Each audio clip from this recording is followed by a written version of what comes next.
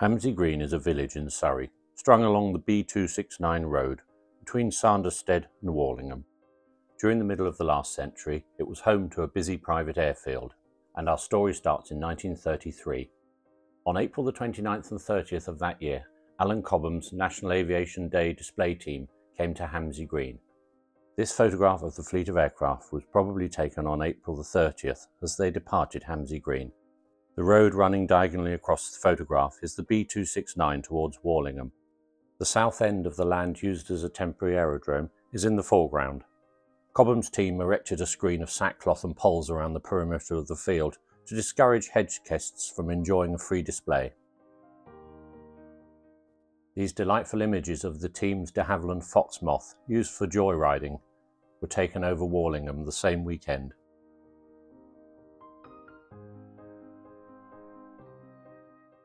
A month later, in May 1933, Richard Exton Gardner, who with his family lived at Overhill in Warlingham, a couple of miles south of Hamsey Green, purchased several fields from Hamsey Green Farm. The Gardner family had owned Yardley Cosmetics, and after public flotation in 1920, remained majority shareholder. Richard Gardner did not fly, but his two sons did. Charles, the elder son, learnt to fly in a Moth at Surrey Flying Services at Croydon in 1931. The younger son, Richard, learnt to fly at Hamble in 1933. To avoid confusion with his father, Richard Jr. was generally known as Jimmy. I shall do likewise for this film. The field used by the National Aviation Day display team in 1933 was to the west of the B269. The land purchased by the Gardner family was to the east. The airfield had no marked runways and could be used in most directions depending on wind conditions. The hangar as marked was actually two hangars, with large semicircular concrete aprons to the west and south. The housing developments marked to the west of the airfield were of little consequence, not being completed until the 1950s. Only Hamsey Green Gardens was completed before the Second World War. As soon as the aerodrome was completed, then several aircraft moved in. The Gardners owned many aircraft between them over the coming years, but early residents included this Monospar, which Charles Gardner flew in the 1934 King's Cup Air Race.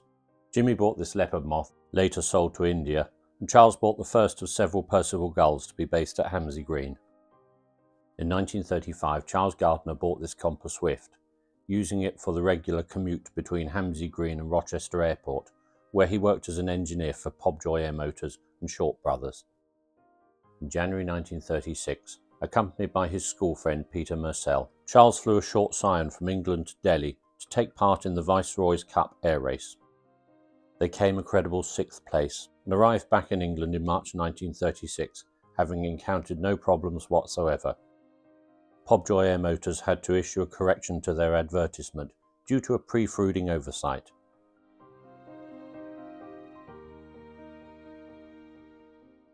For a short while a Dragon Rapide lived at Hamsey Green, but it was sold to Spanish nationalists in the summer of 1936.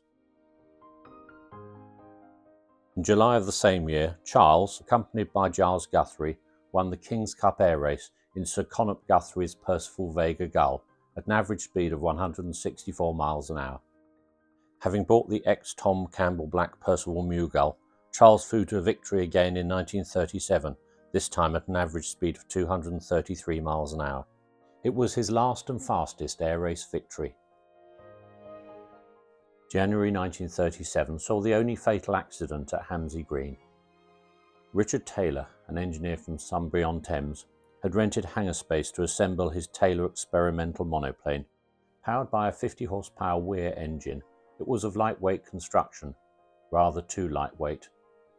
Moments after this photograph was taken, the port wing collapsed and the aircraft plunged to the ground, killing Taylor. The coroner recorded a verdict of accidental death.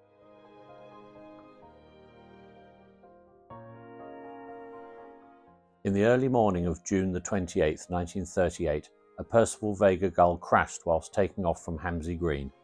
It wasn't, as the press erroneously reported, the 1936 King's Cup Air Race winning machine, but a near-identical aeroplane that Jimmy had bought new from Percival's the previous October.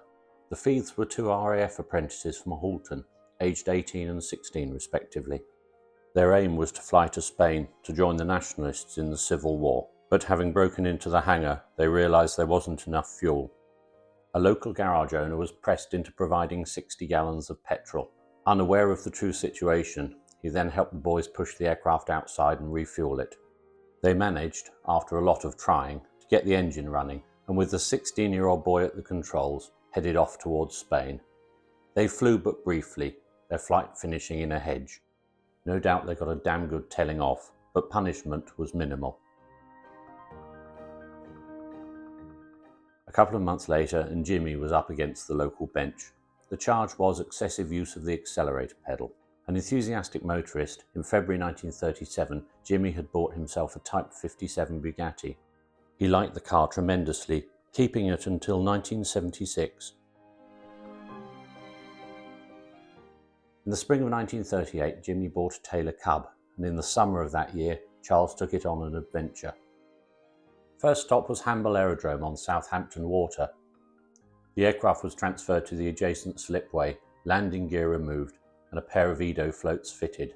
After a couple of solo test flights just to get the hang of the thing, Charles, again accompanied by Peter Mussell, headed west. They'd planned on landing and refuelling at Weymouth, but a stiff onshore breeze meant the sea was too rough. Instead, Charles elected to land on the East Fleet, a freshwater lake behind Chesil Beach. After borrowing a bicycle to ride to the nearest garage and arrange some fuel, they continued westbound to their first overnight stop at Salcombe. On leaving Salcombe, they flew over the wreck of the Herzegovine Cecile, beached the previous year in Starhole Bay. The next fuel stop was at Lew Pool, near Helston, where a passing motorist helped them obtain fuel. They flew as far west as St Michael's Mount, and having rounded the island, headed east once again. Further stops were made at St Mawes, Plymouth and Tor Cross. Most conveniently, the Tor Cross Hotel at the south end of Slapton Lake had a petrol pump. After a final fuel stop in Poole Harbour, they flew triumphantly round the Needles, raced 2 motorboats across the Solent and returned to Hamble. It might only have been a trip from Hampshire to Cornwall and back, but with 2 people in a 40 horsepower overloaded seaplane, it was quite an achievement. Peter Mussell wrote an account of the trip, published in Flight magazine, January the 5th, 1939. He noted they were planning further adventures on floats, possibly to Scotland or Norway, but it never happened. In May 1939, Jimmy joined the Royal Naval Volunteer Reserve. Commissioned in September, he gained his wings in early 1940. After operational training, he became one of 56 Fleet Air Arm pilots transferred to the Royal Air Force during the Battle of Britain. Jimmy, complete with Bugatti and matchless motorcycle, joined 242 Squadron under Douglas Bader, with whom he got along with very well. As befits a naval officer, Jimmy's Hurricane was decorated with Nelson's famous signal to the fleet before the Battle of Trafalgar. England expects that every man will do his duty. Jimmy certainly did his duty. He flew operationally until 1943, and then as a fighter instructor, latterly chief fighter instructor at the School of Naval Warfare at St Mirren in Cornwall. He retired from the Navy in 1946. Richard Gardner Sr. had died in 1939, and Jimmy and Charles had both become directors of Yardley Cosmetics, Jimmy eventually becoming managing director and chairman. Neither brother returned to Hamsey Green after the war.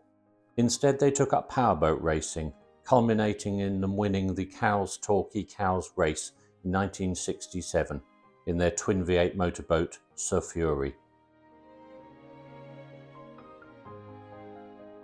Charles Gardner died in 1998, and his younger brother Jimmy died a year later, in 1999. Hamsey Green Airfield was used by the Air Training Corps, who continued gliding throughout the Second World War.